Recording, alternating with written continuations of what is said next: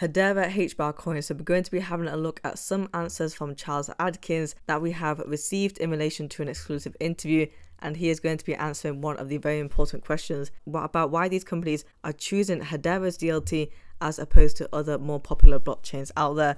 We also have some numbers about the network overview and Australian Payments Plus. We have some exciting things that Rob Allen has actually spoken about that are upcoming for Hedera in 2024 in a video. And of course, we will be taking a look at the price action for Hbar coin, and we have a new update from saucerswap. So all I ask from you are two things, which is to smash that like button and to subscribe to the channel as well. So the big piece of news that we have is Charles Adkins in this exclusive interview, and he says over here that the diversity of the Hedera Council and the scale of the members involved affirms Hedera as a leader in the sector. With its unique approach, Hedera is setting new standards for dApps and DLT use cases. In relation to the Global Governing Council, I mean, I'm very impressed with it. I'm sure a lot of you Hbar holders are as well. You know, we have companies such as Boeing all of the way to Aberdeen, you know, some big money market funds.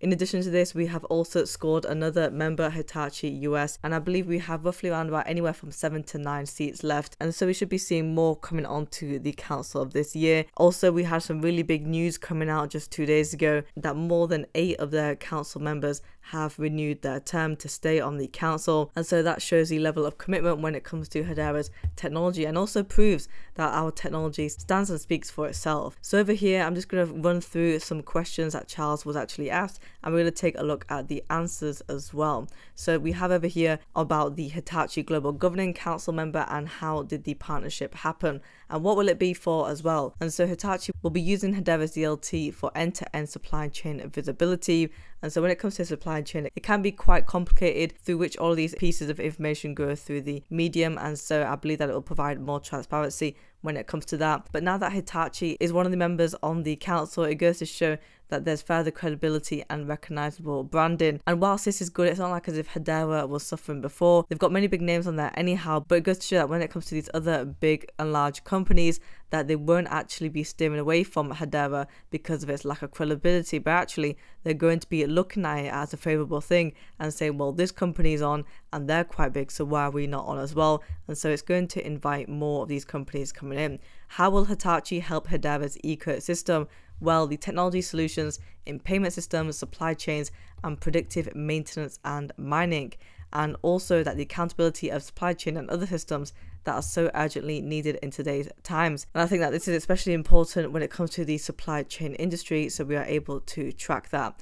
And we have the golden question: why do you think so many big companies are choosing Hedera versus other blockchains? Because I mean, one could argue that with the other popular blockchains, the businesses would go for them rather than Hedera, that is much smaller. But the reason for this is that Hedera stands as a beacon of innovation in digital technology, and he says that this platform is not just another blockchain, but it's actually a new form of DLT, and that Hedera is a game changer in DLT. And so not only do we have the cheaper transaction fees like with many other networks, it's very important to note that we have other things at play here, such as it being very environmentally friendly as well, and that is why some people have chosen to work with Hedera. And he was also asked, what sets you apart from, say, Ethereum, Solana, and Avalanche? Now, whilst he didn't say that Hedera was better than any of these individually, he says that Hedera's commitment to sustainability is what distinguishes it. So we know with other blockchain technology that they're not as environmentally friendly compared with Hedera.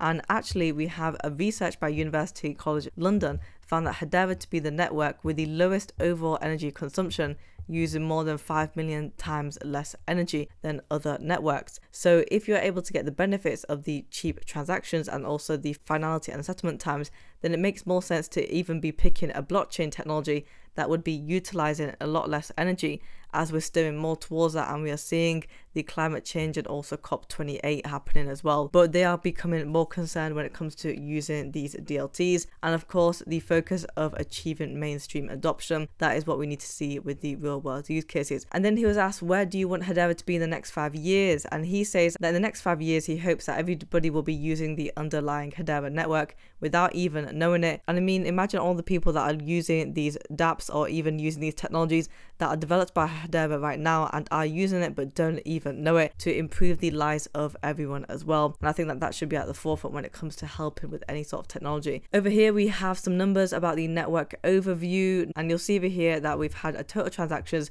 of 23.12 billion, and that is in a 6-month time range. So the average TPS for there was 1.45k with a max TPS of 11.6k.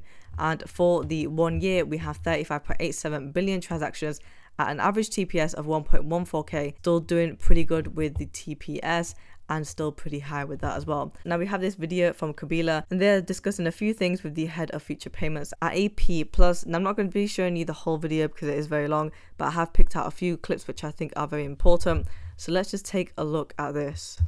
Acquired into the enterprise, and before you know it, the connective tissue is joined, and we are off to the races. You know, that's when we really take on. So yeah, we're very close. I think we're very close to doing that. Some of the we're seeing, so governing council wise, Aberdeen, huge money market funds is being tokenized. DLA Piper has had Toko, security token platform, for years, just kind of now based in Dubai, doing its thing with its virtual assets license. Atma.io doing more transactions on a distributed ledger than the rest of the industry put together. We've got EDF. I did that proof of concept recently with IREX, renewable energy certificates, which has I forget the number, it's 30 billion or something. I did some napkin math a while ago about how many TPS that equated to, and it was about 2.5 shards worth. So total addressable market. And then we've got governing council members who are actively pushing the envelope, like Shinhan Bank and Standard Bank, and there's some great stuff coming out of some of the others. I'm sure I've missed a few. So there is a lot of energy, and I'm liking the having been running the enterprise program, that I know that there's a lot more than I've mentioned, and the pipeline, because of the pipeline for membership, requires them new members to come with use cases. Then those are stacking up as well. Hyundai, I didn't even mention, not on the governing council, but actually doing some really cool use cases around both ESG, etc. But yeah, what would be the highlight that you're looking forward to this year, 2024? Well, I've got lots, right? But let's just have one or two. I mean, my role here, I've got a mountain to climb, right? So my Australian Payments Plus, this isn't just a job. This is, for me, a legacy. I've got to try to corral an entire national infrastructure and 150 members of organisations into a kind of Web3 facing world. What does that look like?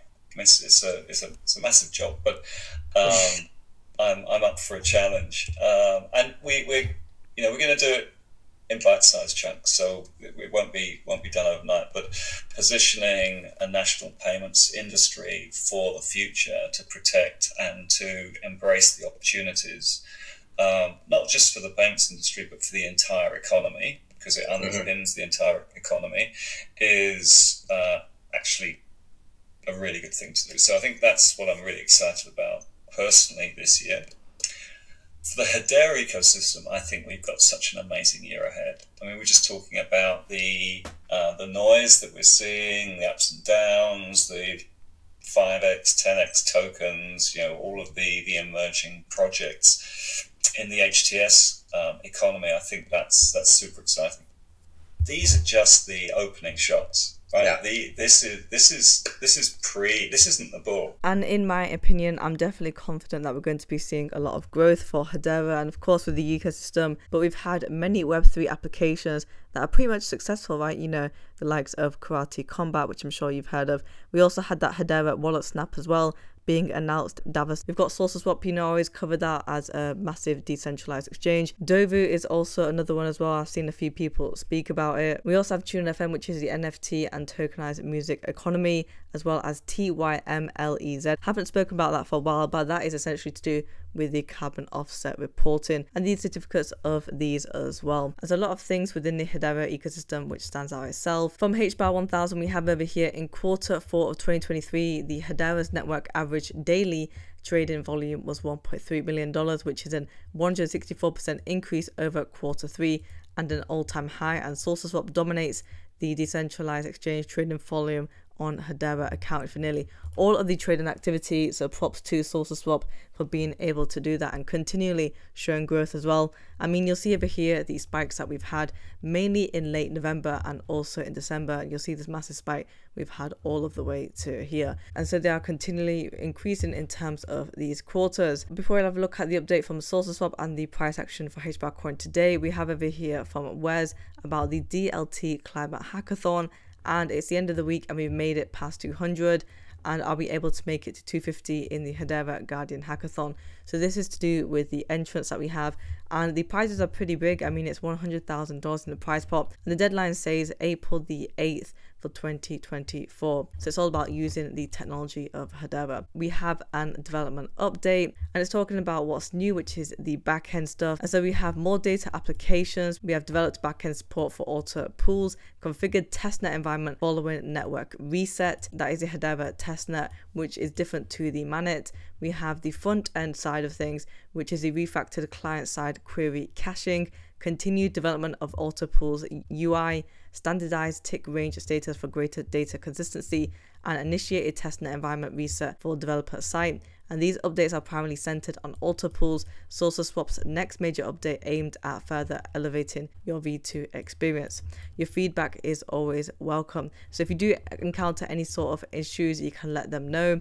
But this is what saucerswap is delivering on. They're actually doing the things that people are telling them to do, or they're taking these kind of actions with the updates to make it so much easier. So props to them. Price action of Hbar coin today, we are currently trading at 0.06883. On the 1 day chart, we're not doing too bad. I mean, for the volume, we are down by 44.25% and we're trading at $28.4 million.